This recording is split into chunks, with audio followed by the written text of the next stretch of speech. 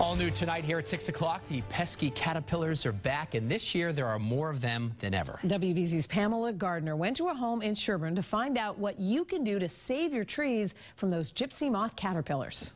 If you thought last year was rough with these creepy crawlers, guess what? It's going to be one of our worst years on record. And this homeowner knows that he needs to get rid of these things fast. There was an arborist, a tree man here last fall, and he said, you've got to get this done. Prior to last year, there hasn't been a major Gypsy Moth caterpillar outbreak since the 80s. This year, the egg masses are numerous across his property. If they do leaf out and they are attacked, it will almost look as if they're a half or two-thirds stripped bare. Each egg mass on a tree can produce up to 600 to 800 Gypsy Moth caterpillars.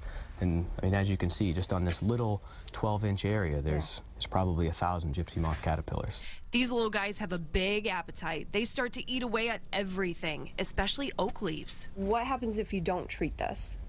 Well, Gypsy Moth caterpillars are a really fast-moving pest. I mean, as you saw last year, the aerial shots of southern Massachusetts and Rhode Island, and the foliage, you know, at end of May compared to end of June, the canopy for the region, it will look like it's wintertime. Even with all the rain we had in April, it was just too late. There was a fungus called entomophaga that kept it in check, but due to the historic drought over the last couple of years, that fungus wasn't able to thrive and take over the Gypsy Moth caterpillars. Now through the end of the month, the pros are spraying an environmentally responsible coating on the leaves, not harmful to bees or pollinators, and it's cost effective. Oh yes, I would say so. I mean, if you lose a great many of the trees on your property, you know, I mean, it adds to the, you know, the charm of the property to have those trees. Pamela Gardner, WBZ News.